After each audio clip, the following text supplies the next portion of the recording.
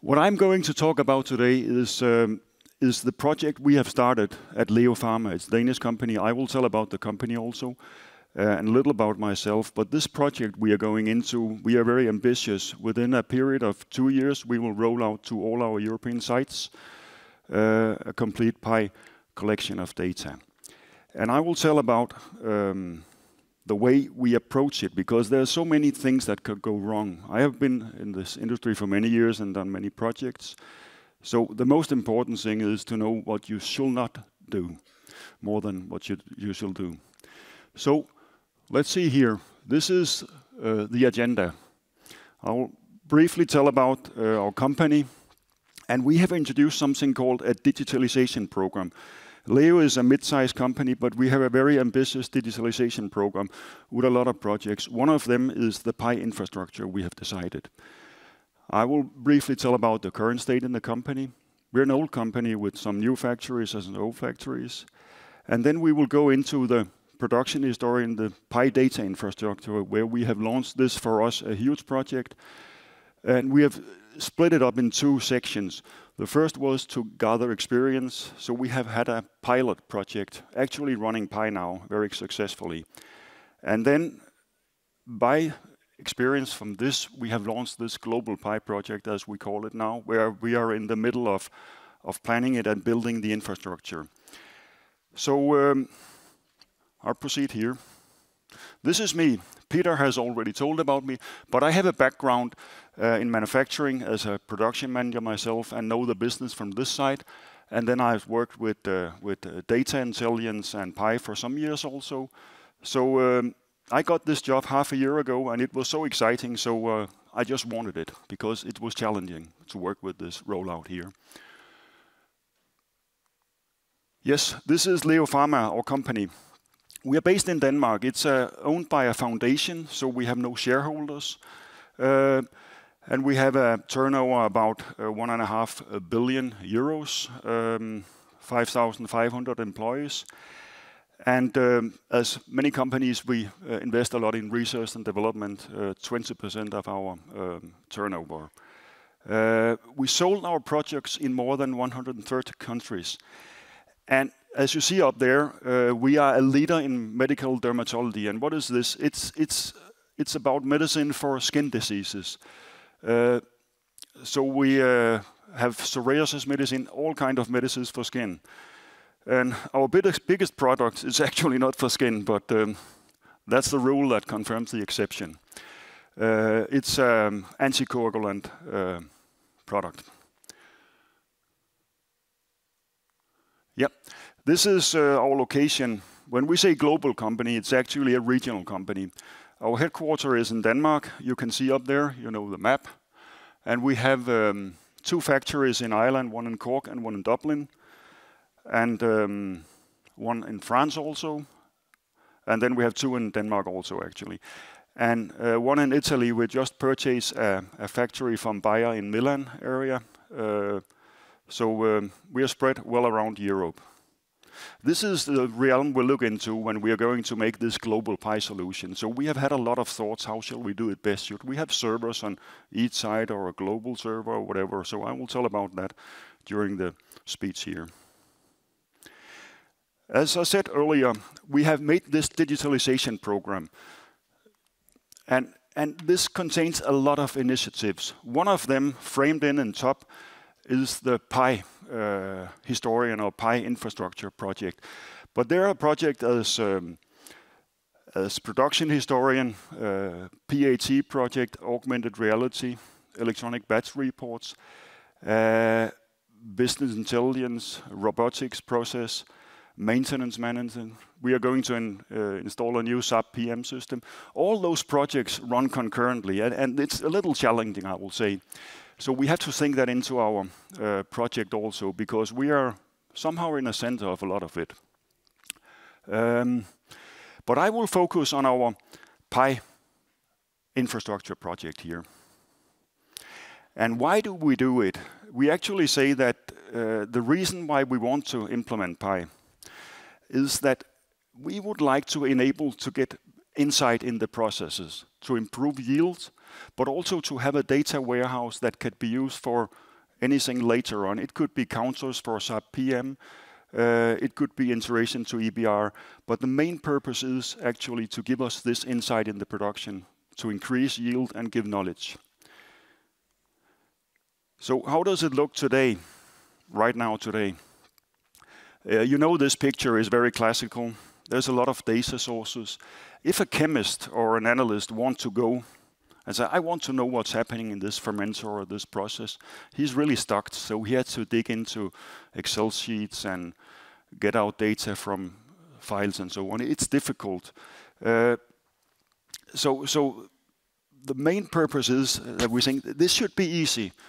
Data should be available for those who need it. We don't know who need it right now, but they should be available. That's our leading star for this project. We should have quality data available from the production in a data warehouse. And they should be contextualized so we know when a batch is started and stopped. But today we have nothing. How do we do it then? Let's talk about this PI Historian infrastructure project. This is how our company looks today.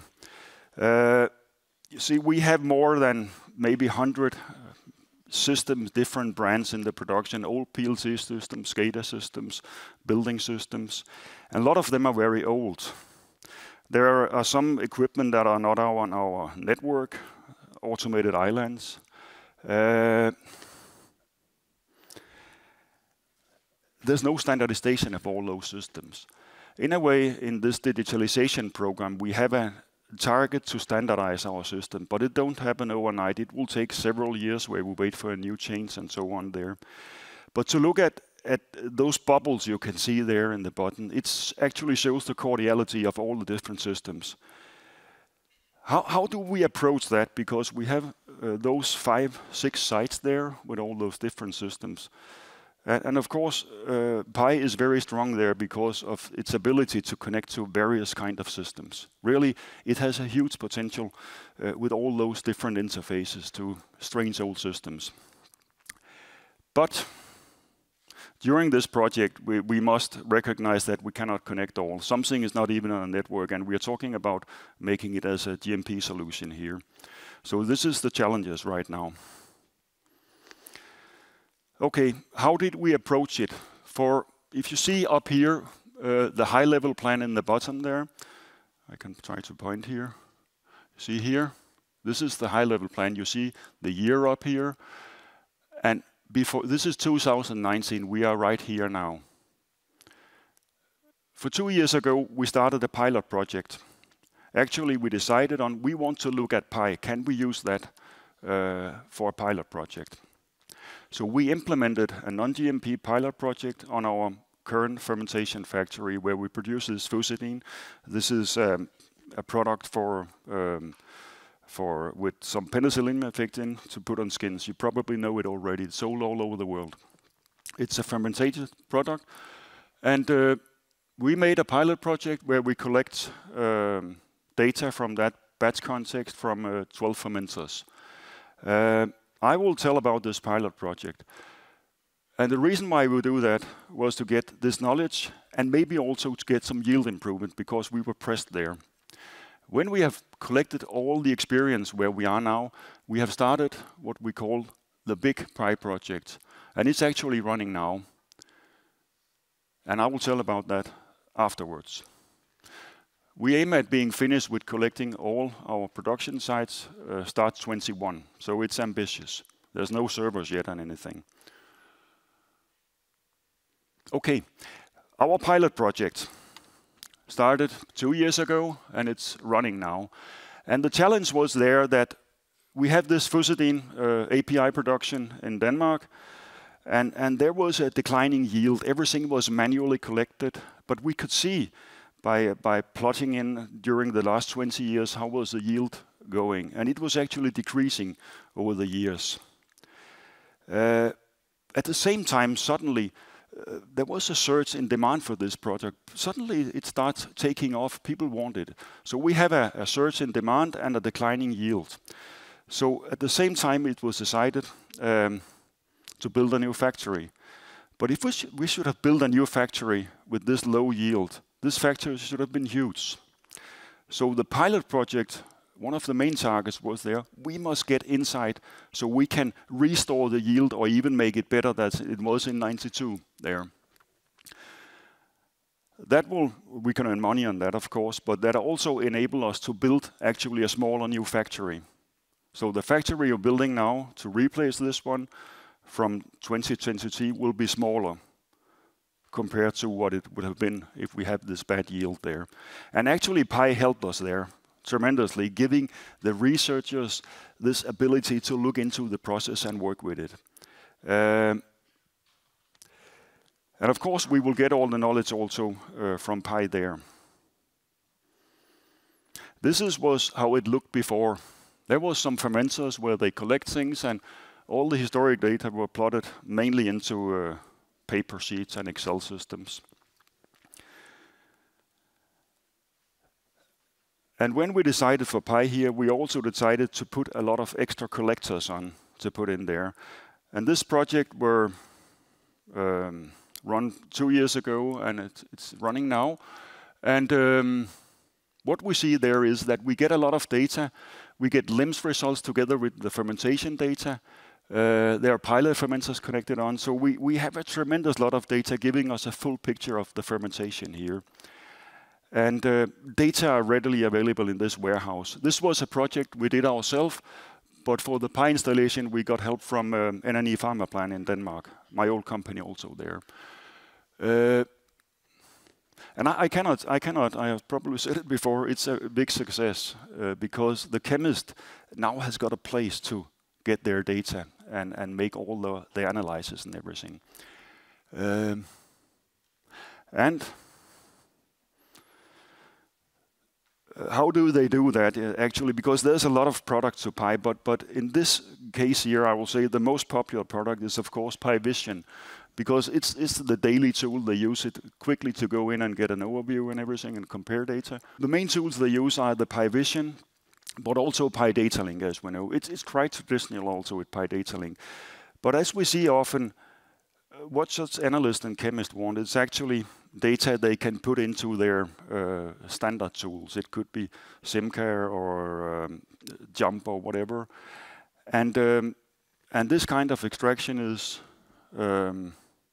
paramount for them. We have also implemented PI Web API for Excel. It's tremendous to make denormalized data. So a chemist can go in and say, okay, I want for the last 1,000 fermentations, I want columnized every pH and temperature value and everything, and then further into the analysis tools. So the conclusion of this pilot project, we had this decline in the yield in the current fermentation. The challenges were that the yield was declining, and we were actually moving after a process optimization for the design of the new plant because we have to build that smaller, and we needed experience with PI. All those is tick marked. So the benefits, I will say, when we ended the pilot there, before we get into our new project, was that we got a yield increase. The scale of the new pilot plant could be reduced, so it's a lot of money. And we made this, I will call a vibrant community for our data analyst, using the data. And what I see also there, and I've seen as consultant many times, that it's very important that they get this easy access to data in a denormalized format. I've worked with Tableau and this kind of tool for many years, and it's more and more like we want denormalized data. That makes it easy to continue with. And this pilot project also created the needed drive from the users to say to the management, we want this here for our whole production throughout Europe. Okay, so we get into see how can we make this global PI system project there. So we set up a purpose for the project. And it was, as it said here, we want to enable us to make decisions and process optimization based on data. That's the primary reason. Another reason also is that we want to have a production warehouse where we can serve other kind of legacy systems with production warehouse data. And so how will we do it there? We will make one common system. And we selected OSIsoft PI there because the pilot was so well and users were happy with it. And it has those very strong interface capabilities. And for this global rollout, we have partnered up with TQS Integration.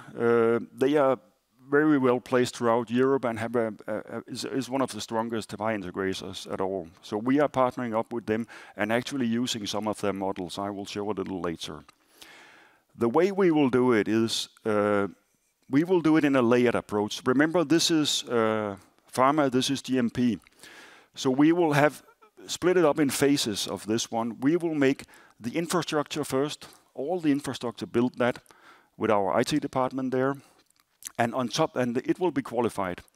And then on top of that, we will have the OSIsoft software, and it will be qualified also. So we have a next layer qualified. Now we only need to collect data in order to make the warehouse. So this is actually ongoing now. We are building the infrastructure, and afterwards we will have TQS to implement the PI software and qualify that. Concurrently, you remember the time plan before, we are doing something called site assessment. We have actually been around on each site, going out and looked at each PLC to see how can we connect that. And a lot of it cannot be connected, so we will just omit that in the first round here. When we have this total overview, we are in the phase of that now, we will prioritize where to start. And I know for sure that our prioritization will be there, where can we get the biggest gain? So it will be API first, and maybe bulk plant and facility, and then latest it will be fill and pack, because it is automated island fill and pack, so it's not so interesting right now. Okay, how is it set up? What will it end with? The production environment, it will be with central PI servers. We have some consideration. Should we have a PI server on each site, or should we have a regional in Europe? We are a regional company, and we ended up with that. There is a lot to save on that, because we don't have to qualify a PI server on each site and have local administration and everything there. So we think it should be a centralized setup. One server and then API collector nodes out there. It's very important for our further work also with qualification if we can centralize it all. Because our sites, many of them don't have the competences and qualification on this kind of equipment there. We will select the visualization suite from OSIsoft. It's unlimited users with all the tools there. It's very fine. We'll have RT reports, because we will use it for batch reporting also, the platform. And then all the interfaces are also there available. It will be a size of approximately 100,000 sacks. I think we will next year have 60,000, and then we will reach maybe 80,000 when we finish. And remember, we have a central PI server, and we will have some interface node on each site, making collection and being a buffer if something happens. And then, of course, we will utilize AF, EF also, this very nice meta layer for it. And I will say one of the things about the collective for the interface nodes and the PI servers, we have redundant PI servers and redundant interface nodes. It is it's really important when we have all this patching of software and everything that we can do it on the one string and then see if it's okay and then go to the other one there. Because it has to be run by our IT department, a lot of it, so we have to have this assurance that it will not break down just for 5 minutes. That was the environment. The data scope is, we are in a batch world mainly, so we will see for the different size. I have split it up in this kind of areas there, API, formulation, pack and fill, and we will get the time series data, alarm and events of course, and somewhere we will get the batch context also if the source can deliver it. I say if there's no real batch context in the source, we will not go out and make a lot of work to make it. then we will just not have it in the system.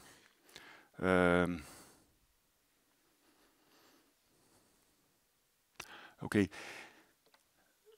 I said it's very important in this kind of project that you know what you want and what you don't want. Because if you say yes to a lot of things in there, everything will go wrong. So I have set up this manifest, what is in scope. And you can see in scope is there to establish this environment there. But more important is what is out of scope. And I've said we will not collect if there does not exist an interface. We will not tamper and build anything ourselves or get TQS or someone to do it. It will be too expensive and risky.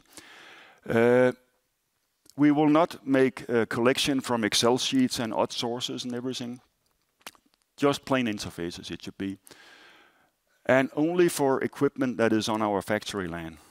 We will not try to connect something not on the factory land because we will lose momentum if our projects will stop and wait for that. So if someone wants to have an equipment in PI, they must be responsible for putting on a factory land to get it there.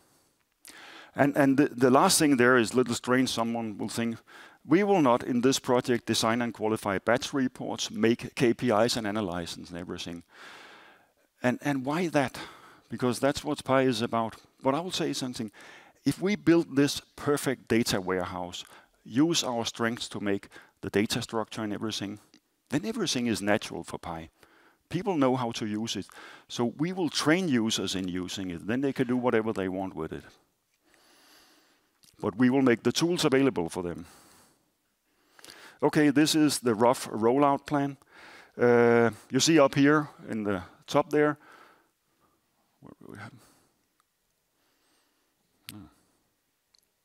There. This is all the infrastructure stuff. And then we will take sites one by one down here.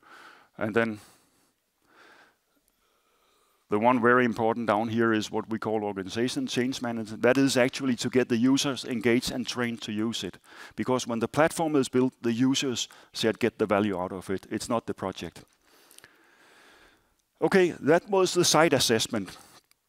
We use TQS model here, TQS integration, because we go out on every site and deep dive into everything there to get an overview. What can we connect and what can we not connect?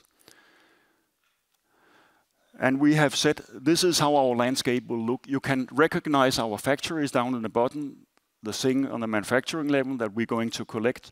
Here we have the API, the interface nodes there, and here is the production PI system up there, and the development. We will only have a development system and a production system. We will not have a validation system. I will say for myself, it's overkill because we have a two-strength system over here. It gives us a lot of opportunities there, and then we have the development system.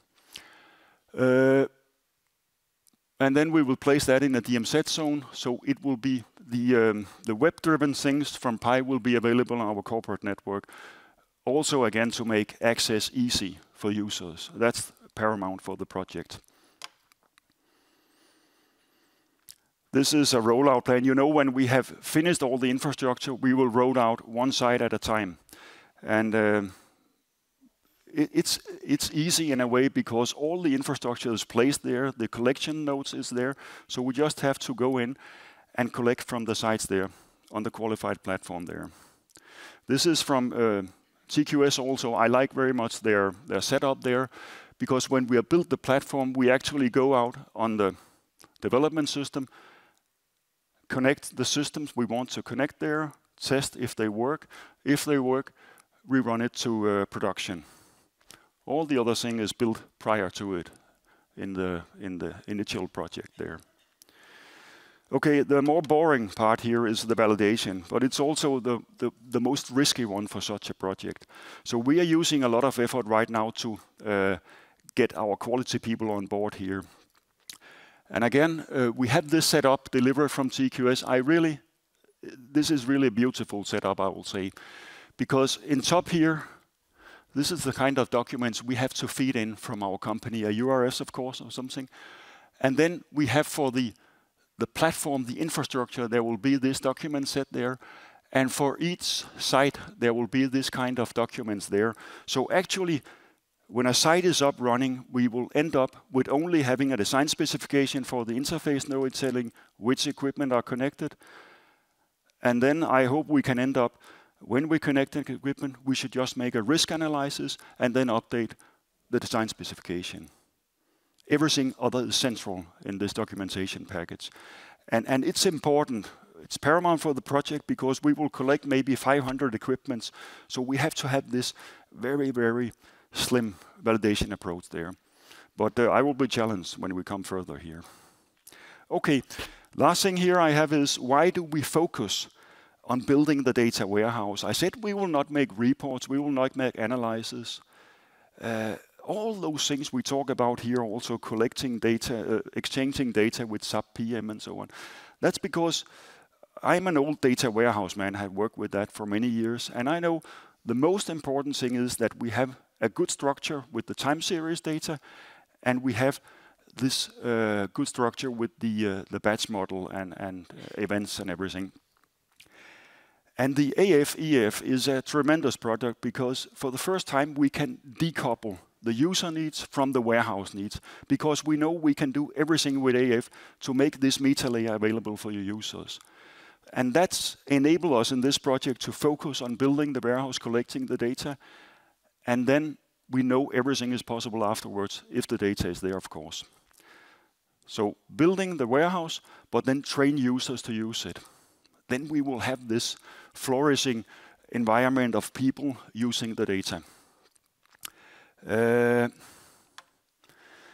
will say I was a Tableau consultant for some years, and they call this here liberal arts impact. And you said it the first day also, Peter, or some of your colleagues, that if we can bring data out to the real users, business users in IT, analysts or chemists or whatever, then we will have liberal arts impact. The people knowing the processes, the people knowing the data, if they can have the data at hand available, they don't need IT projects, IT consultants to help them.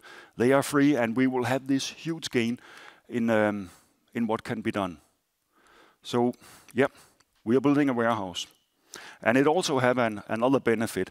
It removes all the noise from me when I run the project, because I just say, stop, we just build a warehouse. We don't talk integration and everything now. You can do everything afterwards. Okay, conclusion for this global PI project that I'm in right now. We will collect data from a lot of sources. This one, warehouse building, validation strategy. If you're doing the same one day, think about that. Make the best validation strategy. Remove noise by focusing, and use a lot of time to get the organization with you.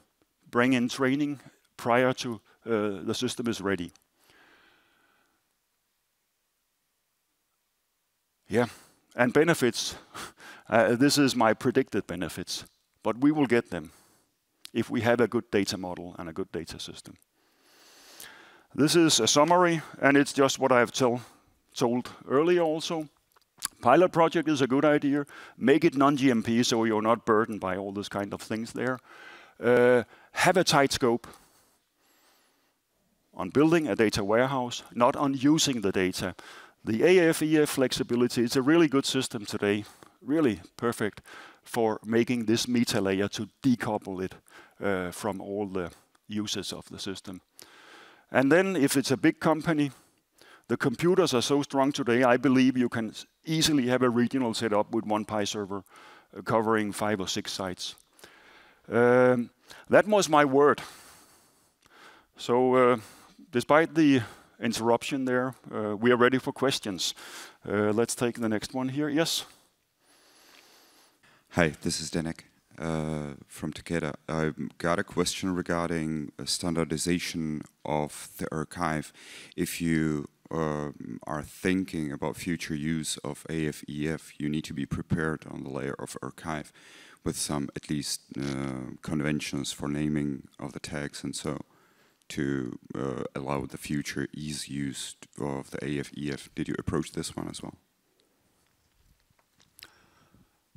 Yes, I will say in the project we will build conventions, of course, for tags and naming structures and everything, and we will build the qualified meta layer with AF and EF. But I think, I will say, it's not maybe Osisoft best wishes, but I will say we will keep the AF more static. It will not be a full playground for everything, because I will see it as this meta layer that can serve data to other systems where people can connect data. This should be the production data warehouse, so it will not be a full playground. Maybe we will have a non-GMP playground for people doing it. But it will be the production data warehouse. The connection with other sources will mainly happen outside in Power BI or something, some other place. Was that an answer? Okay.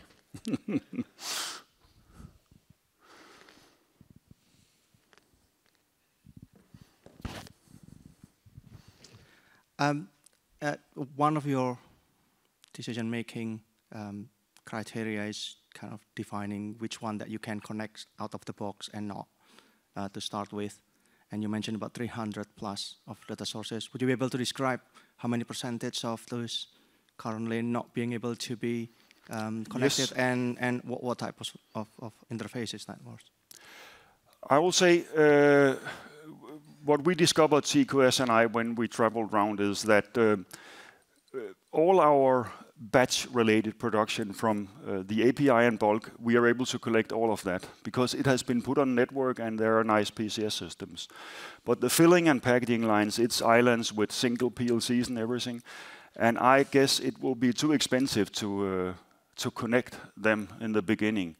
And I think we will end up with an approach that we will only connect new fill and pack lines when they are implemented from now on. We have good quality systems.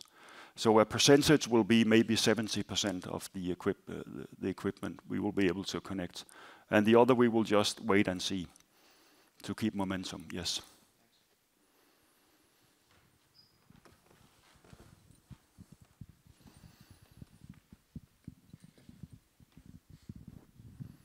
Thank you for your presentation. A question regarding the pilot. You mentioned that you added a few sensors during the pilot project. What is the reason for adding new sensors? Is it to build the business case, to sell the project to the upper management? The reason was that before only not all the relevant data was collected from the fermentation process. And the chemist identified 12 or 16 extra measurements that need to be captured in order to get a full picture. There were some gas measurings and different things. So they identified, they called it a PAT project actually because of those extra sensors that were put in. And it was also used in this pilot project to be able to design the new factory by getting all this data in there. And the PI has really lifted the knowledge so much there. But you can see in the slides, I think the sensors are mentioned also there when you get the slide deck afterwards. Hi, this is Hans from CSL Behring. You know, one reason I'm here is just because we think I'm elaborating whether for our company it would make sense to do a similar thing, to plug in, I would say, a data historian infrastructure as a data provision for whoever wants to work with the data. Now, as usual, it costs some money and how to convince senior management. So just, it's a hypothetical question. If your pilot project wouldn't have been successful, do you think you would nevertheless would have implemented that? Because you expect some benefit, no, at the end you never know whether it materializes or not? I get your point, and it's a little luxury for me to say that we don't care about that. But we have from the pilot project that there was a clear indication that this was important for yield. And with all the other initiatives going on there, it has been cited from top management to set all this digitalization ahead. Then they know from the plant maintenance project also that if they can get counters from the expensive equipment, that will also help, so on. But But it's a luxury for me. I don't have to argue because it was fed from the beginning. But I think you can find some generic argument, and especially in pharma, I will say it's a kind of license to operate also, that you have easily available data available in the retention period. I say it could be difficult if you have to dig in papers behind. It's license to operate also. But for money, find good one and then get freedom to build this warehouse. But it's like when you put in electricity. When you set up electricity, people don't ask, what will you use that for? Because I see this is infrastructure data. But of course, the arguments must be there. I know that. Yeah, in our case, it's a bit more different as we have 5, 6 different data historian, I would say, established, not across everything, but there is a bit, and there is a spot, and there is a bit, and then just at the end you have to wrap that out and replace it with one. Otherwise, it doesn't make sense, because if you have 5 different technical solutions. Can I got just 10 seconds for answer here? Because we actually have the same with a lot of, there was some one in SQL everywhere. We keep them because it will be too expensive for our project to replace it. We keep them. We've decided that with CQS also, and then we make our own collection. And if someone get money in the future, then they can use PI instead of the NESQL there. But the project must roll on like a train, so we build our own, and then we can replace it later. Yep. Okay, thank you. Yep.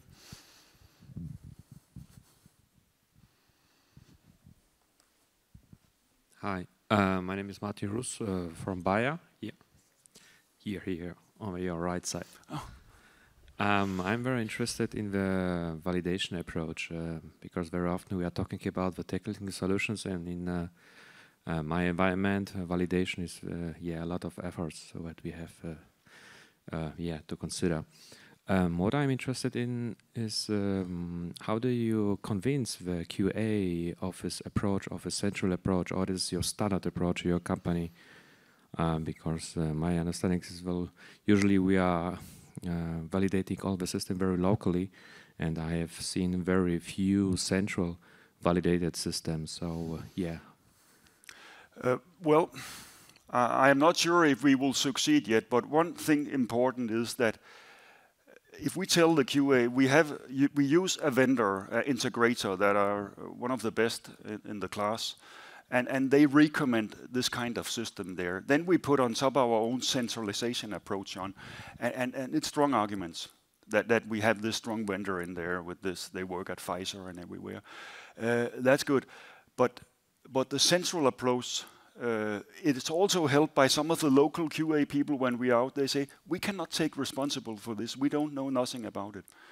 So we will try to say those servers, the API nodes and the central servers, is actually centrally owned. It's not the site owning our servers on our factory land. The only thing they are involved in is that when we connect to a machine, will it affect performance or security there? That's what we hope. It could end up with a risk approach. And then I also mentioned for them ASTM 2500, where it's more subject matter expert based than quality based. Let's see what's happened.